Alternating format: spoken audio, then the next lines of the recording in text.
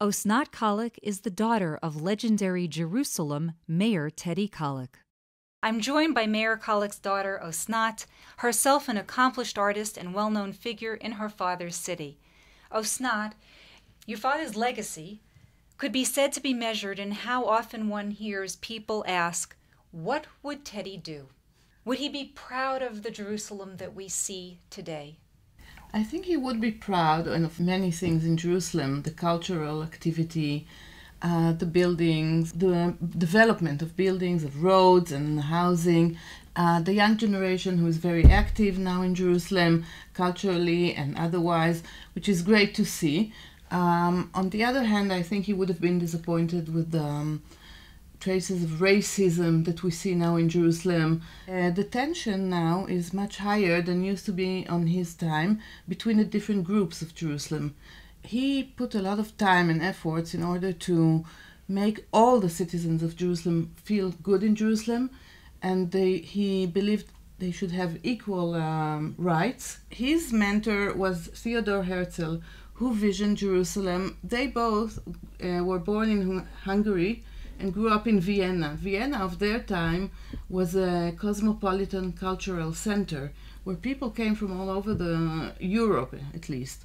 So my father, just as Theodor Herzl, visioned Jerusalem as a cosmopolitan cultural center, as Vienna, but in addition, as it's the capital of the Jewish people, he believed, and so did Theodor Herzl, that it should carry a message of peace, of tolerance, and of pluralism as the capital of the Jewish people to the whole world. What's missing from the vision of Jerusalem today? Well, as I said, there is no equality in services between different religious groups, and that's one thing. There is racism here. I mean, we do hear of violent attacks from time to time, of Arabs and so on. So I don't think they really present the reality in Jerusalem. There is also tolerance, but these things should not happen. There is tolerance and there is a kind of coexistence, but there is also some racism and hatred which should not be here, or building in the Arab neighborhoods such as Silwan or Sheikh Jarrah. My father opposed it, and he was the first to demonstrate. When the first settlers went into Silwan, he was still mayor, but he could not prevent their settling in Silwan. But he went and demonstrated. He was joined by many people, such as Yuda Amichai and other supporters.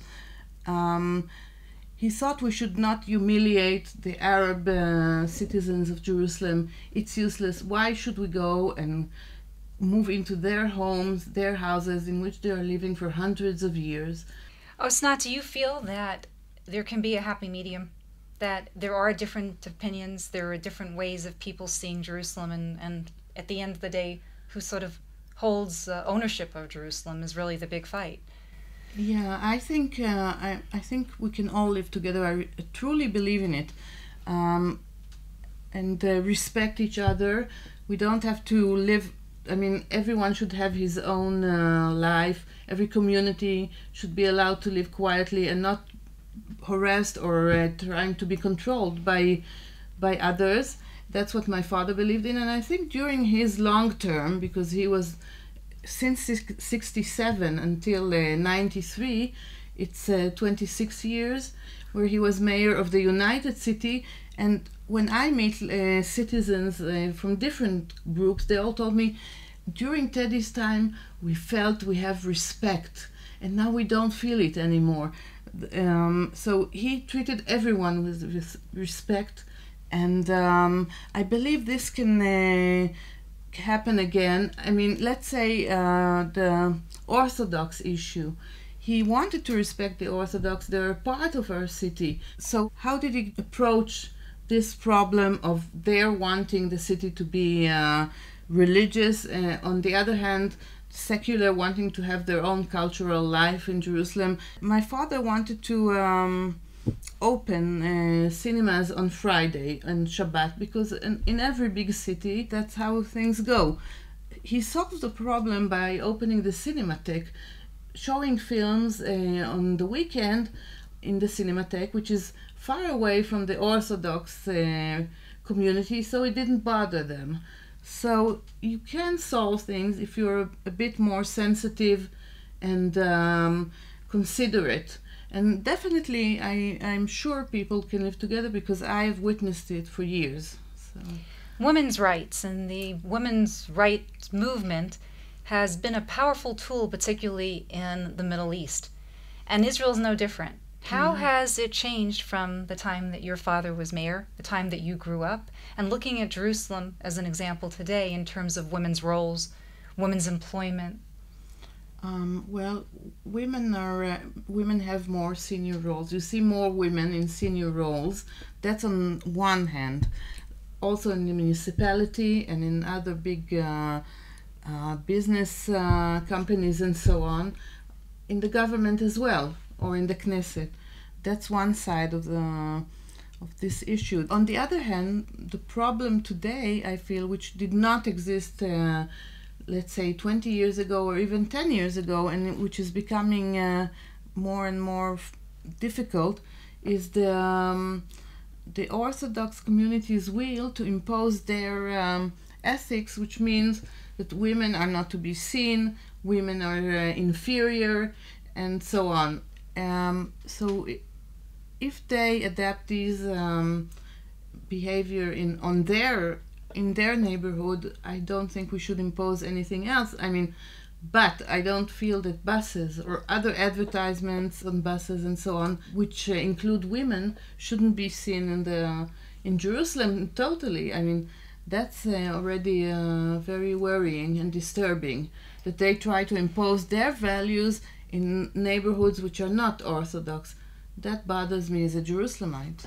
The Egged Bus Company, as a business, had a problem. They were getting damaged when they had ads which included women. So they decided, because of what was happening, that the only way to deal with the issue, because the courts were looking at it in terms of having equal rights between women and men, have no faces now of men or women. Do you think that this is a good move or a bad move? Oh, I think it's a very bad move for us as a society. It's trying to impose primitive or primitive values on a liberal and modern society, which we want to be, and with some success, unfortunately. And I don't think we should agree to that. As I said, I think the Orthodox in their neighborhoods don't have to have these ads including human figures if they believe it's forbidden or they don't want to have it. But they can't impose this on the secular or less religious parts of Jerusalem, and we shouldn't allow this. I think the world views Israel in the same manner, perhaps, that people like me, Israelis, view it.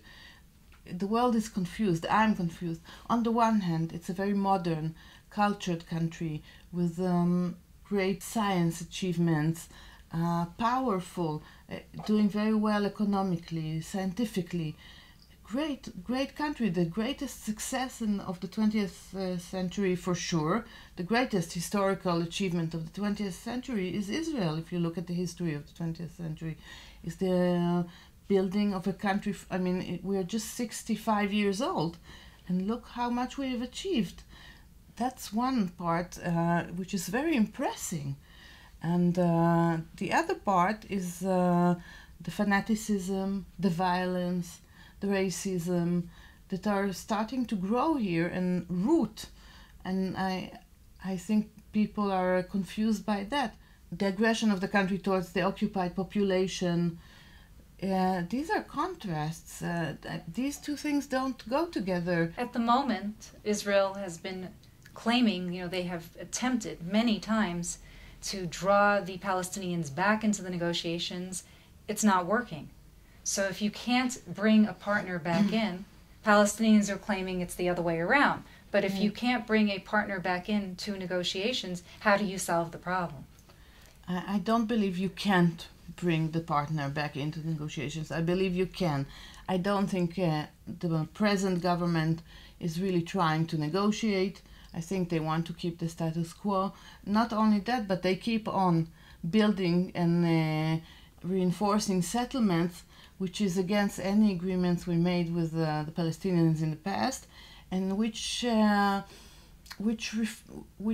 a say like, we want war, we don't want peace, because we go on provoking you more and more and more.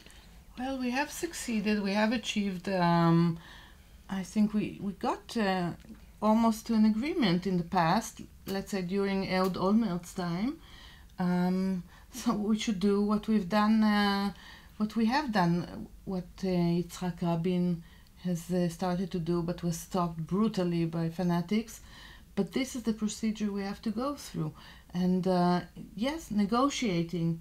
Yes, we have to speak with our neighbors, although we don't like them. You know, we don't have to love them. We don't have to like them. That's what my father said. But we have to live with them. As an artist, yeah, do you ever combine art and politics? You definitely are not shy in terms of speaking your mind. So how do you mix the two? I have a plan now. I lost a very nice friend at the Lebanon War at 1982. He was a great person. He was killed at the age of 22. He never went abroad even. He was a very wise young man. No one remembers him today. Of course, since then, thousands of young men were killed. I plan now to make, to organize and curate an exhibition in his commemoration, for his memory, which will include leading Israeli artists like Adi Ness, who made the great photograph of the Last Supper, which is response to the Last Supper of Leonardo da Vinci, but depicts soldiers having their Last Supper. And other artists. There's many songs written about the war, by people who were in, let's say, in the Lebanon War, and witnessed and experienced the horror of war. Osnat Kollek, thank you very, very much. You're welcome.